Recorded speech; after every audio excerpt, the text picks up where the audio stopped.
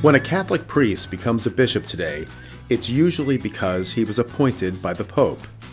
The Pope is free to select anyone he chooses when it comes to the appointments of most Latin Rite bishops.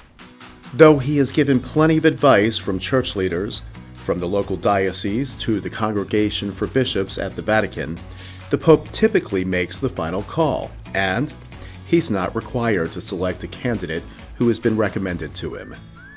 It's one of the many actions that fall under modern-day papal authority.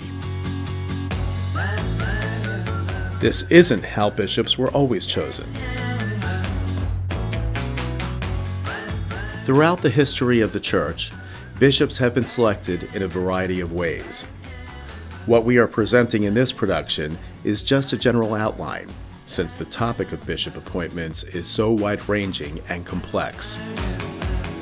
In the early centuries of the Church, bishops evolved as leaders of a group of churches, later known as a diocese. It was a vote among laymen and clergy in those churches in many regions that determined the nominations and elections of bishops. Early popes denounced any effort to seat a bishop without popular consent. They believed elections kept dishonorable men from becoming bishops. In those days, the laity were more involved in bishop elections, either by proposing candidates or accepting a given nominee.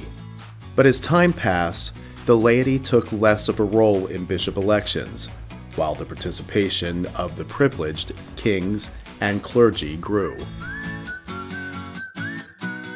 By the 13th century, popes were given the right to confirm elected bishops, but that wasn't accepted everywhere.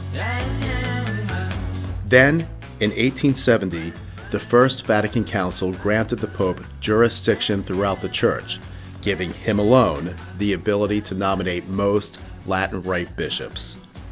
The centralization of Church authority was codified in the 1917 Code of Canon Law, granting papal rights in the appointment of most bishops.